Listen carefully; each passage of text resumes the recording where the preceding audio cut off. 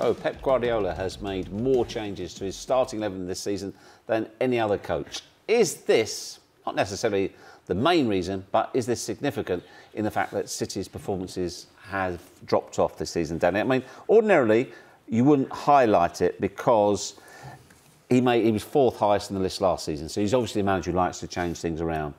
But reports have suggested that the players would like a more settled system. How much does it disturb players in general when things are moved around on a more than often basis? I've always believed that some stability and regularity helps performance in terms of partnerships and understandings of where people run, where they play and stuff like that. I also understand that when I was at Liverpool with Gerard Houllier and the squad got bigger and we got better, played in more games, more competitions, that the rotation was inevitable and needed to maintain the level of performance we wanted to achieve. So it's a balancing act. I think the Pep Guardiola stat is not as relevant as the leak from the dressing room as to how that got out. That would be more worrying for me because he has got a squad of wonderfully gifted players, so he can rotate more than the other Premier League managers to a degree. But the fact that that got out, if it is true, is a worry. If it's true. The way I see it is the cornerstone of a successful team is that solid, regular team. You could spine or team? Mainly spine. We can use the word team, but you could rattle off teams of the past that have been successful, couldn't you? Because they were nearly the same, the spine especially, but the 11 players were regular. Yeah. Now, that does change, doesn't it, in certain areas.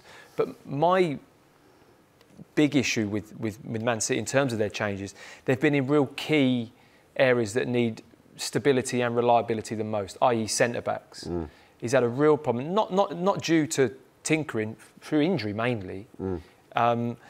Left-backs, you know, there's been 4 or 5 different left-backs. There's probably been 1, 2, 3, 4, 5, 6 different centre-back pairings this season so far. So it is difficult. I think it's harder to put consistent runs of form together. It is. When you're changing those key areas that often.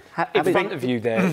Having said that, though, sorry, Matt, to interrupt you, it was hard post-match to be critical of Manchester City. Yeah, I agree. Because they could have been home and hosed. They could have been home and hosed by half-time. They played brilliantly. Yeah, and so... Performance is more important than results in most managers' minds. So if they had won on Sunday, we wouldn't be talking about this, Correct. would we? No. The other thing as well, from just quickly in terms of judging, you know, you're right about the injuries and the concerns because of what's happened. Last year, when they went on that amazing run to catch Liverpool and win the league, Kompany and Laporte played centre-halves and Fernandinho played in front. Best holding midfield, best complete midfielder in the Premier League for the last 5 years. Now, they're not just missing Kompany and Laporte. Fernandinho, in all his wisdom, has dropped from Pep, has put him in at centre-half, who's still comfortable at centre-half, Fernandinho. He's not as good, though. He's not as good, but also you lose what you had in midfield protecting because he's more athletic than Rodri. Double whammy. Double whammy. But going back to a triple whammy because you're not getting the performances out of Fernandinho at centre back in my opinion. Correct. So you might as well put Stones and Otamendi there. Yeah. So, but in terms of the other thing, which you're right, they played well and should have won the game. But for someone to come out and start saying, well, someone said this and someone said that, that's not happened before, really. We haven't read too much of that in Pep's squad or Klopp. One of the things we'll talk about, especially with Jurgen Klopp and Pep, is the ability to keep a group of superstars happy. Maybe we should treat that report with a little caution then. Maybe. I think generally you're spot on with the nucleus of the team being... If you look at Liverpool, it's the same, the last 2 seasons, the back 5 is more or less set in stone, other than whoever pairs Van Dijk.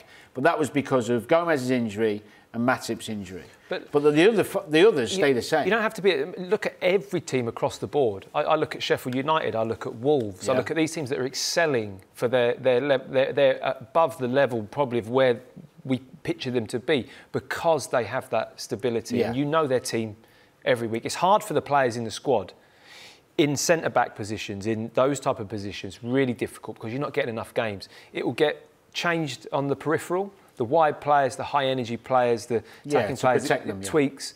But those core positions stay the same. Well, what Klopp does is he basically only rotates the midfield all the time. So he's got 6 midfielders for 3 positions. and they all know how to do the job, but they're high energy, high intensity. The front three generally play. The back four picks itself. It's the same. And then you've got Henderson, Milner, Keita, Wijnaldum, Oxlade-Chamberlain, and I'm missing one, aren't I? Yeah. Whoever the other one is. Did you say Fabinho? Fabinho. He's been injured. But just so 6. But the back four and the front three are the same. If no one's injured, they play. They're the same. Yeah. OK, let's move on to James Maddison. He's only 18 months into a 5-year deal at Leicester City, but they're looking to reward him. And he's apparently in talks over a new contract. Matt, if you were advising the player, would you tell him to sign? Of course he would, because he'd be on a cut. Yeah, if I was his agent.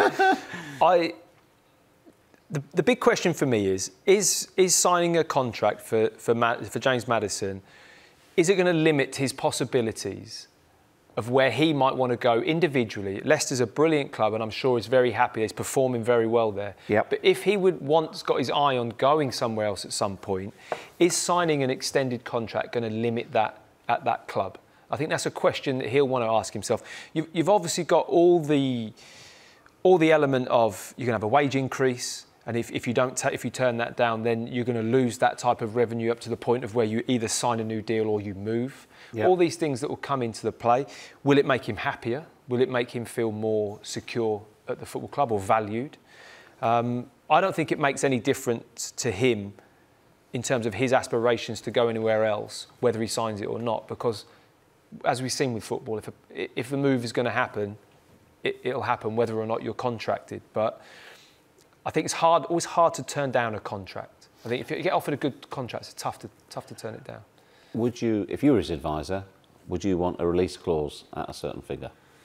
That's of course, if the club will play ball. I think the release clause is the only. I agree with everything you said. I think it's beneficial for Maddison to sign the contract. I don't think Leicester needs to offer him a new contract. I think they'd be stupid to. What's he got left? 3 years? He's got three and a half. 3.5. Wait till the summer. Yeah. Keep him motivated till the end of the season. See what, because you're not going to. If Leicester sell him in the summer and he's got 3 years left, that price won't change if he had 5 years left. No. So keep him motivated till the end of the season. Make sure he's a brilliant player, by the way. But does it ask you the question as to why they need to offer it to him at this moment in time? That's what I'm saying. It does seem. I don't understand the urgent need for it to happen. There is no urgent need. I mean, maybe it's a simple case of you've done brilliantly for us. We want to tie you up, so let's get it done. Maybe we're not worried about playing a game, and that's fair enough. Look after your players. That's what the best clubs do. But the clause of an amount of money that the club prospective buyer would have to reach, that's a very difficult one, because that might be a stumbling block depending on how high it was set.